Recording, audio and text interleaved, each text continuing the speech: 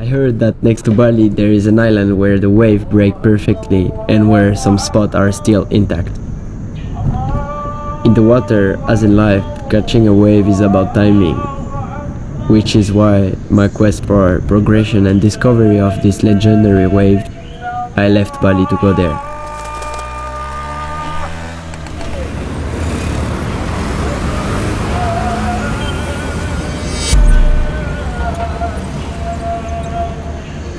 Since I arrived, it seems like the element conspired against me.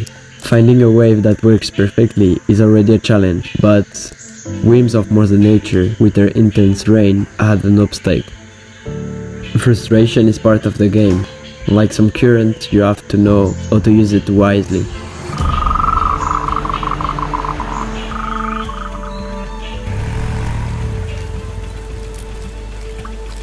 I learned a lot during these few days of storm, especially that surfing helps to meet unique personality and to realize that everyone is in the same situation, waiting for the break to hit the water.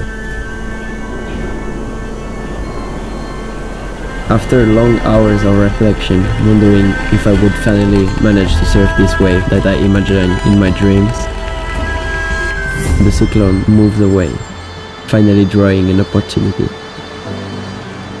I then understood that the calm I was looking for was in the chaos of the wave, strange for some, logical for me.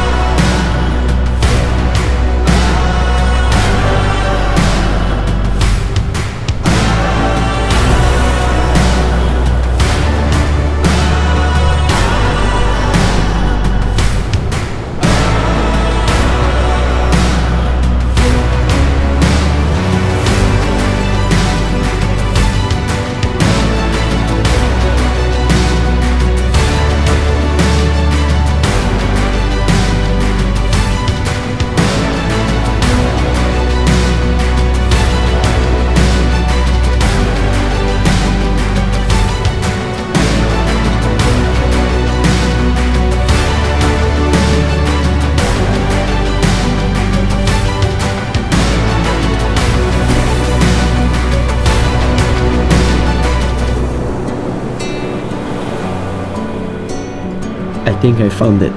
In life, as on the wave, it's my intuition that led me here.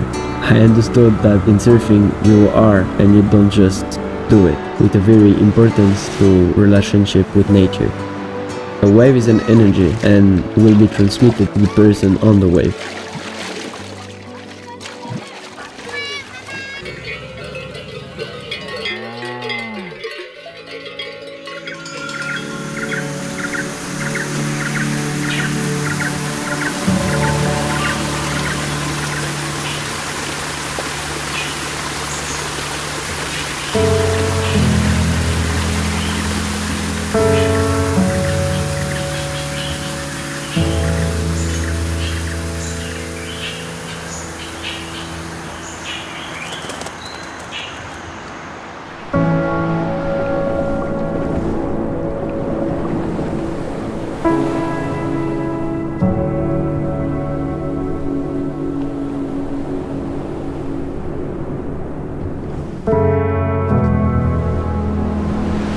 This vision of surfing as a therapy, I wanted to share it with those around me, with the sole of purpose of sharing my feeling and sharing moment together. Simple moment that we no longer take time to appreciate this day with the speed of the world around us.